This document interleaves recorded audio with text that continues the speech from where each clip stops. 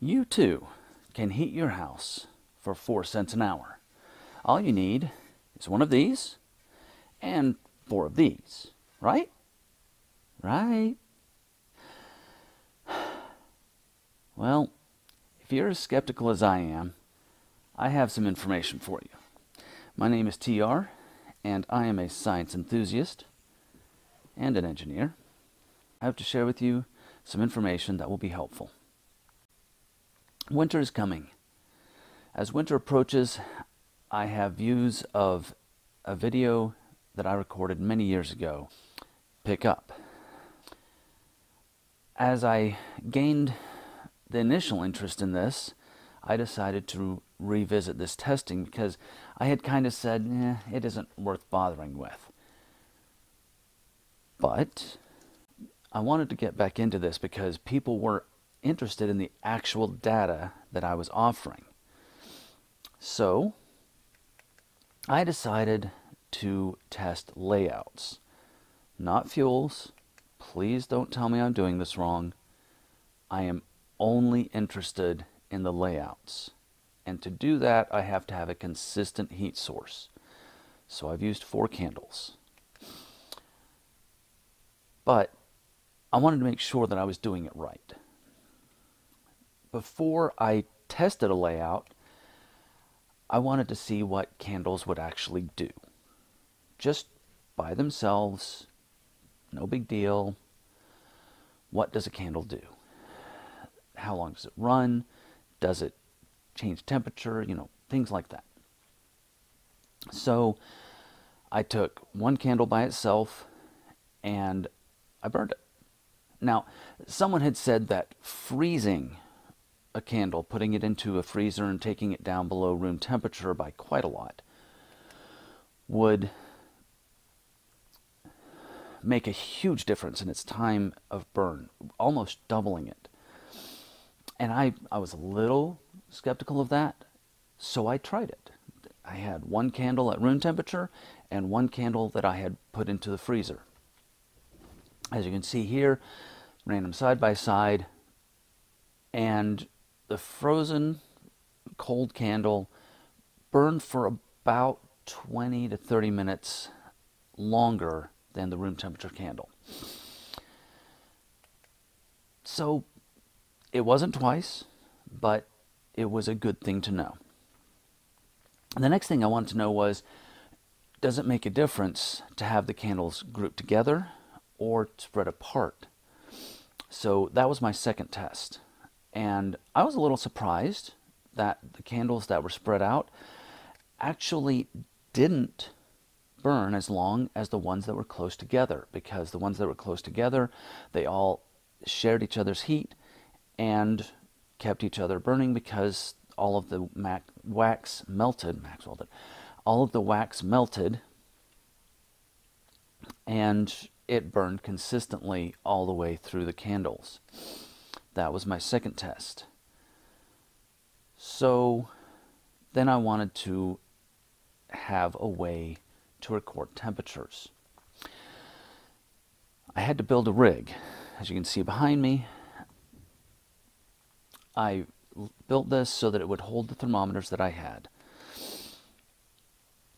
I ran a couple of tests using this system and a time-lapse camera, GoPro. And I got some information, realized that my layouts were bad, but I figured that all out. And then I found more of my thermometers and so forth and so on. But I also realized that I didn't want to rely on occasional readings, and it is such a pain to go through a video and pull out the data. It just takes time. Great for once in a while things, but I'm wanting to do this a lot and I just don't have the time. So I remembered something that I'd used in a previous job. My supervisor knew about data loggers. They are automatic temperature recorders. These are made by Lascar,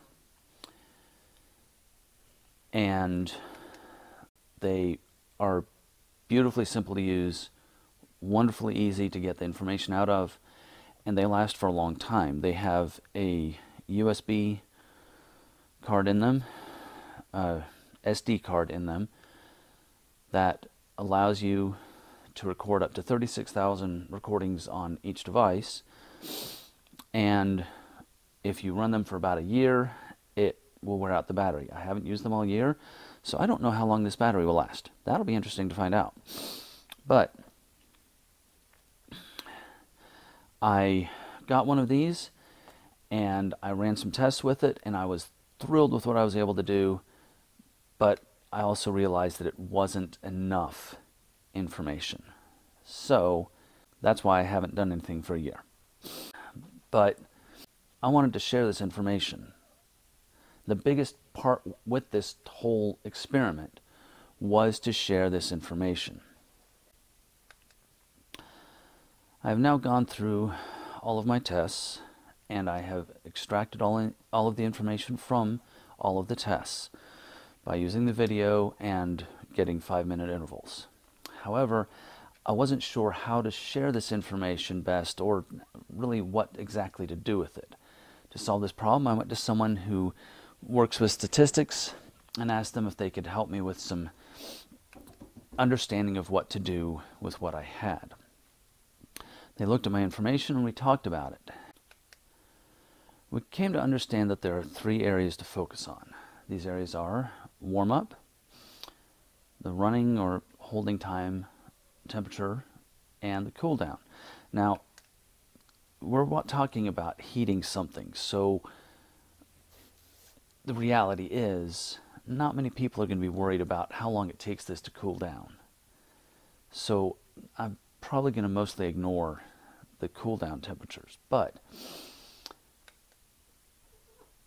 the big information here is that the difference between the layout types is how quickly they warm up, the average temperature that they hold, and whether or not there's a difference in either of those.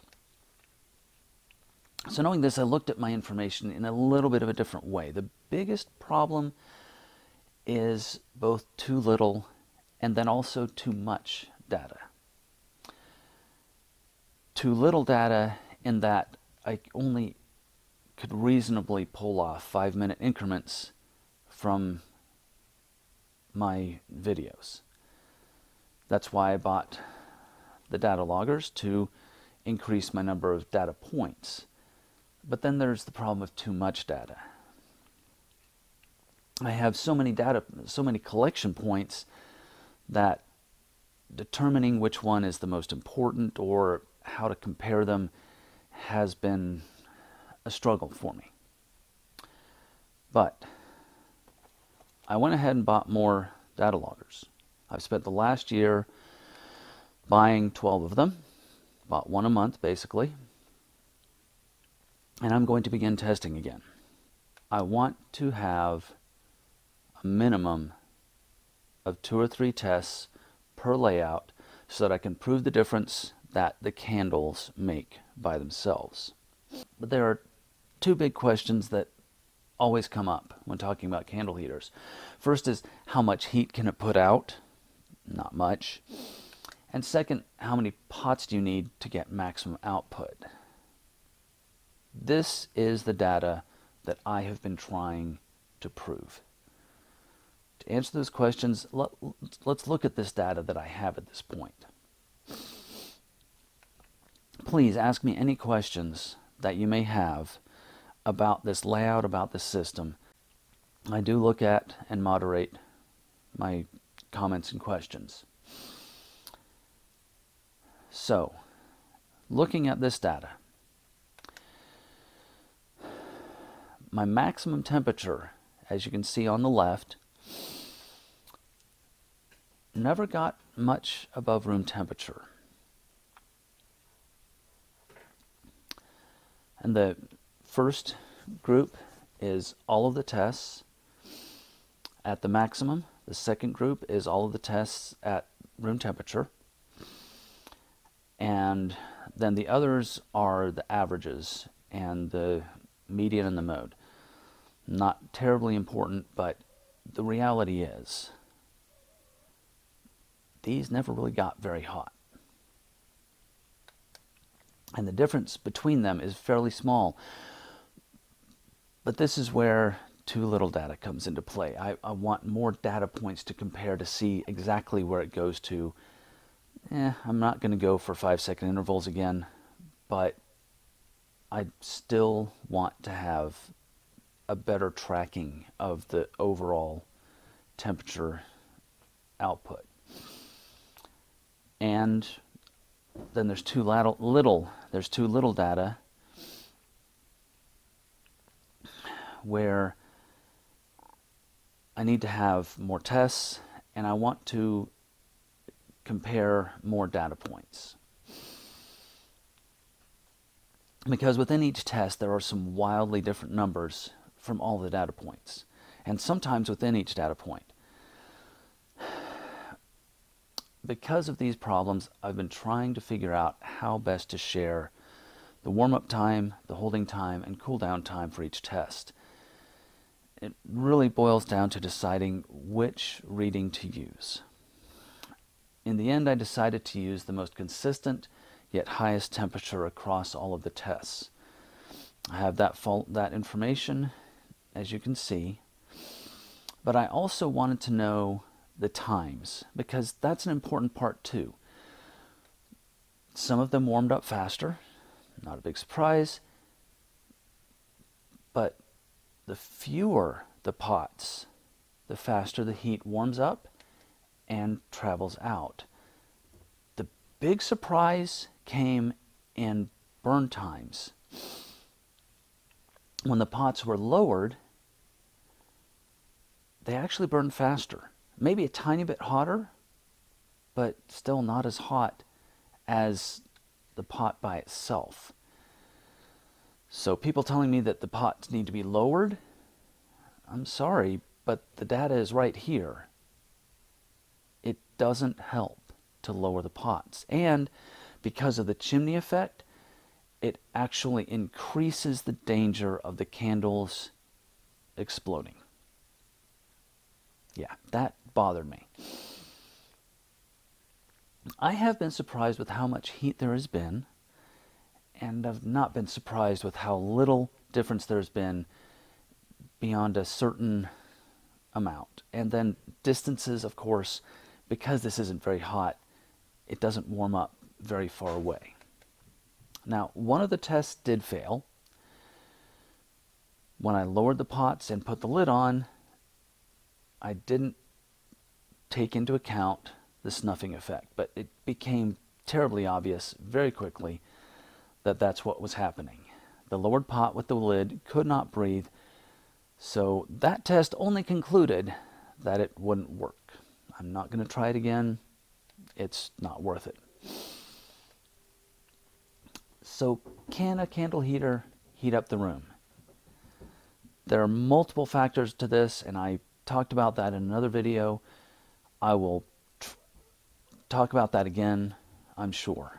But it depends on the number of the candles, the size of the room, the outside temperature, excuse me, and the insulation and breathability of the space that you have.